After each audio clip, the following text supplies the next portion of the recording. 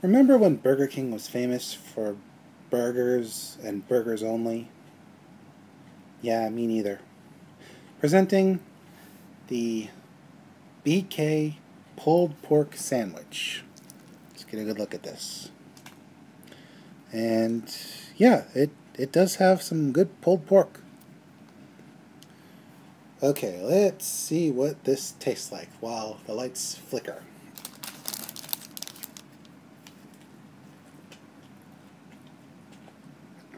Hmm. Hmm. Let's see. Not bad, actually. They use their barbecue sauce, which is really good. It's like a honey barbecue. And yeah, it's definitely a very mild pulled pork. Juicy, not greasy. A little hint of pickle. You know, if this sticks around,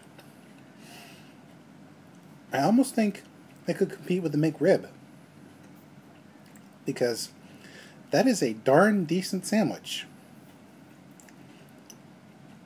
Oh, also, I think there's a hint of onion in there.